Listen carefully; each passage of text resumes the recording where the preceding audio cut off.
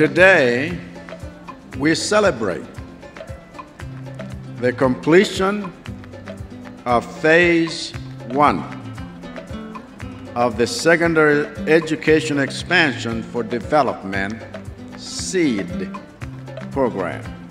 We also celebrate the close working partnership between the government of Malawi and the United States government that this program embodies.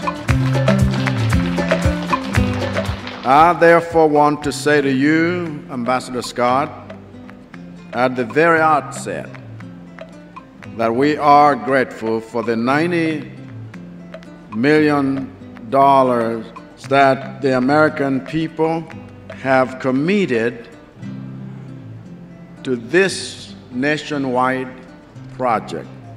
Classrooms are brighter, better ventilated than traditional classrooms, and they provide for a very good learning environment.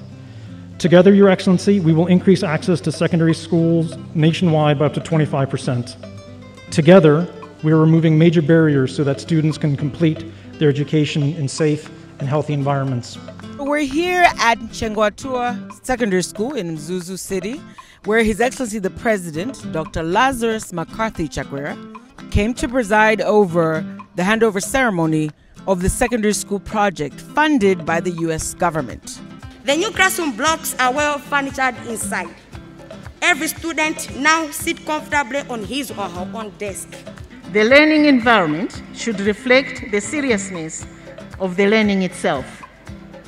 A well-maintained classroom communicates to our students that we value their education.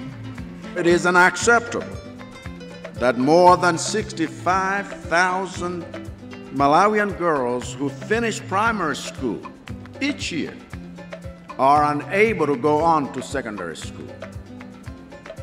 As such, any country that tag teams with us to change that is a true friend of Malawi. And I'm happy that the United States is among our truest friends.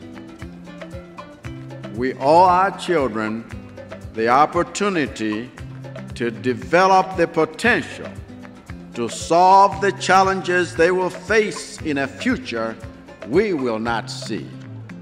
We owe our children the chance to learn economics and financing so that Malawians they raise tomorrow do not repeat the wastefulness and the mistakes of the Malawians we raised yesterday.